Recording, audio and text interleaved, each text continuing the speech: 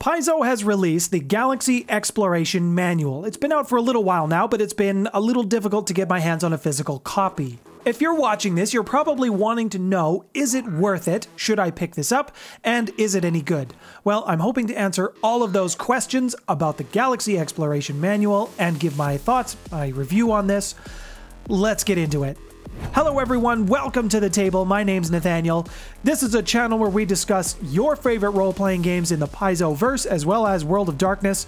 If that's something you're interested in, I would love to have you join me at the table. First things first, if you're looking to pick this up, there are several things that this book is. There are many things that this book is and what it covers, and there is a couple things that it does not. The Galaxy Exploration Manual, or the GEM as I'm going to refer to it from here on out, because it is a gem. It is the closest thing to a Dungeon Master's Guide that exists currently for Starfinder. But even saying that doesn't really encapsulate what this book is about. So what's in this book and who is it designed to target? What you will find when you get into the book is you will find some character creation background, some tables that you can use for character creation, how to create a better backstory if it's something that you're struggling with. These tables are all the D100 percentage dice, so you need 2d10s to roll these. For new players and folks who are new to Starfinder who are just starting a new campaign, this could be a good source for you for some interesting character stories, or at least to give you some ideas if you don't know what to do. It also gives some ideas on how a party can know each other. Maybe you're not all starting from square one. Maybe you all know each other or some of each other from some place. And this does give you some ideas on a table on that as well. These are great ideas not just for Starfinder, although you may have to tweak some of the information in these tables if you want to use them for a different game, but they are usable in this way. After the character creation tables, we're getting into some more of the meat for players. There are some different class options that you can take for every single class that exists up until this point. Biohackers, envoys, mystics, mechanics, operatives, Solarians, soldiers, technomancers, vanguard, and the witch warper. They all have some new features to their class, some new whole skill sets that you can use, and all of them are geared around specifically exploration and doing sandbox. I found that some of them were a little situational, at least as I interpreted them when I was reading them. I could be wrong about that. Some of them will definitely have use no matter what type of game you're playing.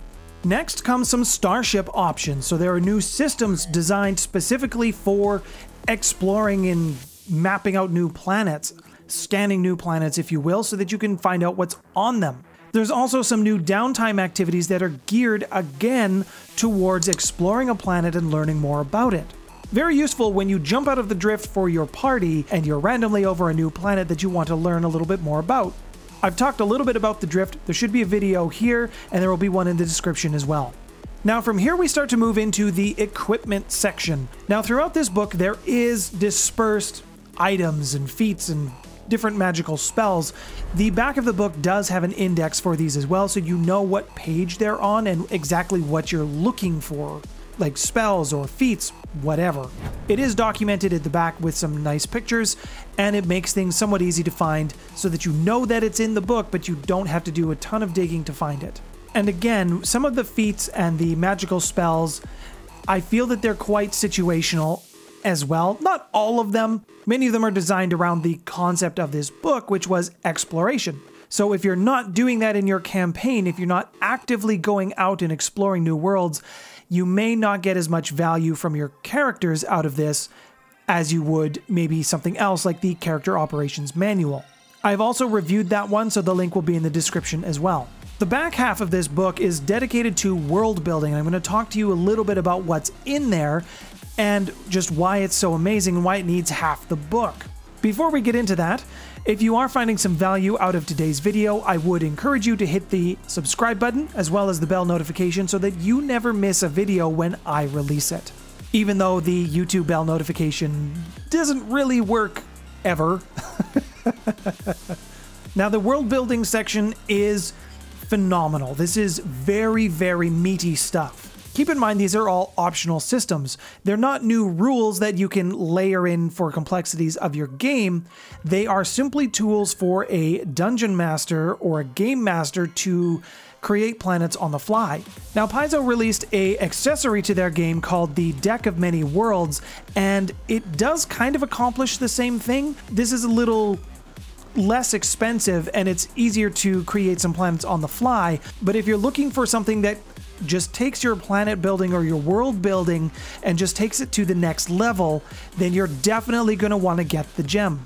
Now, the Deck of Many Worlds will give you a planet type, it will give you some species, and whether it's a high or low tech, just some ideas. Where the gem takes this and absolutely runs with it is it gives you full fleshed out ideas to create full worlds. We're talking different biomes: desert, aquatic, Arctic, boreal. Even in space, there are specific, I'm not going to say rules, but there are specific tables that they have that give you some ideas to create planets or spaces for your players to interact with. Not only does it give you those spaces that your players can interact with, it gives you world building ideas around this. It goes right down into the nitty-gritty. Once you have a biome and you know what a planet is going to be, it then progresses into a system that Paizo has called Accord. And what they mean by this is how cooperative are your citizens. There is high, medium, and low Accord, and Paizo really does try to give you as many ideas as possible around these different levels of agreement. What does society look like when they all agree with each other and when they all disagree with each other and are actively hostile with each other? What kind of magic exists in this society or on this world? Is it a high, medium, or low magic society? And then again, they go into ideas on each of these concepts. What does a society look like when it has high magic? What does a society look like when they are low or medium magic? What are the types of things that you could run into or that you should expect? Not the end-all be-all, but definitely enough to get the thought process going. They also try to give you as many ideas as they can around the religious beliefs of a society. How religious are they? How much technology exists within this society? I would argue that you wouldn't want a high magic and a high tech society. I mean, you could do that. Just for me personally, I would usually have one or the other. But it's your worlds, you do what you want. These are the tools that Paizo has created for you.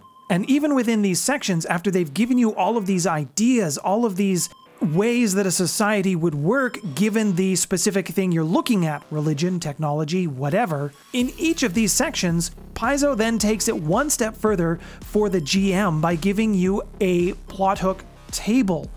What kind of adventures could you run in these types of societies? They have plot hooks for your high, medium, and low range options in all of these categories. They have even added an alignment section. For better or worse, whatever your opinion on the alignment system is, there is one in it.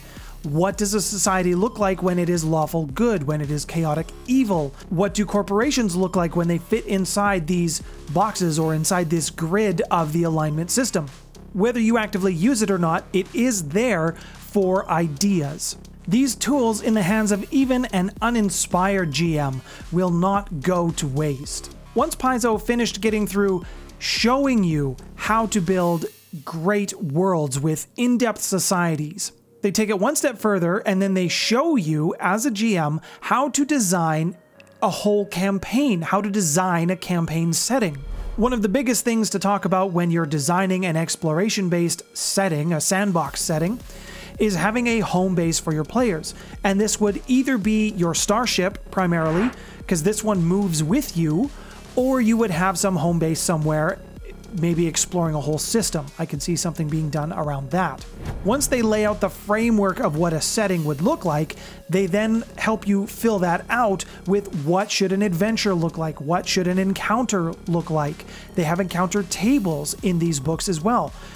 Did I mention there's a lot of tables? There's almost a table on every page. Not quite true, but there are a lot of tables. Paizo also included a lot of their inspirations for the various ideas, their subgenres of sci-fi, if you will, which they titled subgenres. They give specific references to movies, books, anything that related to the specific setting that was their own inspiration. These are not the end-all be-alls of the subgenres, but again, use your inspiration, draw from your various sources. As we get towards the end of the book, there are more tables for NPC creation, names, species. It's all very good stuff to have because now I don't have to create my own lists. There's also more tables for settlement creations, names of those settlements, important areas that you might want to visit within those settlements, and names and types of establishments that they are, like a butcher or a tavern, a space tavern. Lots of tables to help with not only your adventure design, but your games and your encounters as well. And once you get through all of that, that brings you basically to the end of the book. So here's a couple of things that I really liked about Gem. For me, I've never really used tables before, so I liked having easy access to tables. Rather than trying to create something on my own, it gives me some nice tools for easy access on the fly. One of the other things that I liked around this was the sheer number of plot hooks and the ideas for plot hooks that they have given. I've never really struggled with ideas for creating a story, but I have found some challenges in keeping that story going. I also really liked the world building tools. What biome is your planet? What does a society look like? And what kind of technology and magic, religion influences their decision? Even their moral compass if you choose to use the alignment system. Some of the things that I did not like with this book, and I feel that they're mostly minor. Some tables have the option to reroll twice on them. For example, if you get the bottom percentiles 1 or 2%, and then the top percentiles 99 or 100%, they both have the reroll on this table option. I don't know why you would need 2 of those on there. As I mentioned earlier, I haven't used tables before, so I know that in some cases a reroll on this table is used. I'm not sure if it's worthwhile having it on there twice though. At least from my own mind, why reroll? Just have 2 more options in there and then you don't have to do anything different on the table. It's more nitpicky on my end, and I again don't have a lot of experience with using pre-generated tables for my games, and I'm definitely planning to start using these ones. One thing that I also did not appreciate with my physical copy, and this really isn't the fault of Paizo, but my book actually has a misprint in it. I got pages 41 through 48 twice. I don't know how well you can see this, but you go from page 40 here to 41, 42, 43, and then you get the cross-fold cover art, which this is some really nice art. 46, 47, 48, back to 41, and then it just redoes those pages again until we get back to 49 on this side. So it's just an interesting misprint on this one. The only other negative that I can say around this book is I wish it was longer. It's about 163 pages when you don't count in the misprint that I got of the duplicated pages. But if you look at some of the other supplements that are coming out for Pathfinder, Pathfinder 2e specifically, the Advanced Player's Guide, as an example, was 60% larger than what this one is. Some of the other Lost Omen guides, they're probably closer to the same size, maybe a little smaller, I guess. But like with any good supplement that comes out for a role-playing system that you enjoy, you always want more of it. So what are my final thoughts and my final score, and who should pick up the gem? I really enjoyed this supplement. It doesn't really fill in any blanks for me on the lore part of things, but it does give, as a GM, so many campaign creation tools, world building tools that you don't have to use specifically for Starfinder. If you are a writer and you just need some inspiration or how to create a world, these are excellent tools. They go beyond just creating campaigns in Starfinder. They are excellent tools no matter what creative outlet you're trying to use them for. You could even use some of these in a Dungeons & Dragons setting if you really, really wanted to. This book is mostly geared towards the GMs and the people who want to build their own adventures. They want to create their own campaigns. If you're running an adventure path, you're not going to get as much use out of this as you would if you were making your own adventures. On the player side of things, you will get some more character options which you could use for your campaigns or your adventure paths that you're running, but I would say if you're looking for more character options, then please go with the Character Operations Manual first, and then look at this as a second. If you are a GM who is looking to run Starfinder in a sandbox capacity, this is absolutely a 100% must-have book for you. My final score for the gem will be a 5 stars out of 5. This is a phenomenal book. Paizo has totally done another home run with this. The quality of the writing that's been coming out from Paizo around Starfinder has just been amazing. If you haven't checked out Starfinder yet, I would highly encourage that you do so, as this is a phenomenal system, and those familiar with D&D 3.5 will be right at home with Starfinder. If you would like to learn a little bit more about Starfinder, I have a playlist on the screen for you now, specifically around Starfinder. I also have my GM series with tips and tricks on how to run not only Starfinder, but any other game. I try to keep my tips as system agnostic as possible. My name's Nathaniel. This has been the Maple Table. Thanks for stopping by, everyone.